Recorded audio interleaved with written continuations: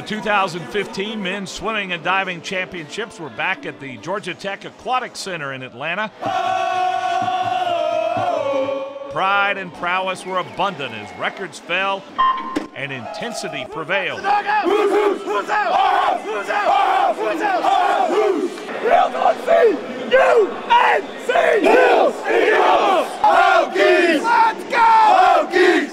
Defending champions Virginia Tech set the tone last weekend in the diving portion of the competition.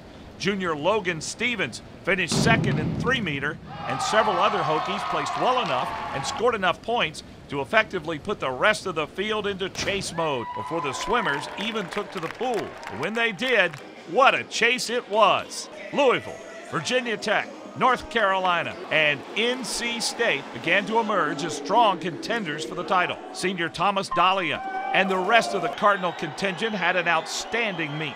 He won the 100-yard breaststroke with a time of 52.36 seconds, and teammate Addison Bray took third for more valuable points. The Hokies remained contenders throughout the event. Here, sophomore Brandon Fiala wins the 200-yard IM with a time of 1 minute, 43.97 seconds. But it was the Wolfpack that applied the most consistent pressure on the field.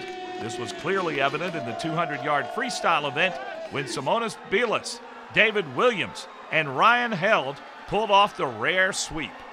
Bilis won the event with a time of 1 minute, 33.62 seconds.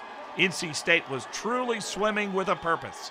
At first, I just saw that me and Ryan got first and second, and then I saw our senior, David, just jump out of the pool, and I checked the board that he got third, and that was just an amazing feeling, getting 1, 2, and 3 in one event. It's just amazing. When we came out and had some big swims in the morning, and we had a couple of seniors getting in some good spots and came back and held their spots, I felt good about the momentum that we were keeping. Wolfpack Swimming has dominated these championships, winning 18 of 20 titles spanning 3 decades from the 60s to the 80s. It seemed after last year's team finished second, it has been on a mission. They had a good summer, they kept working. They didn't talk about it much, and I don't think we needed to, and then day one, they had a good first day and then just kind of never slowed down.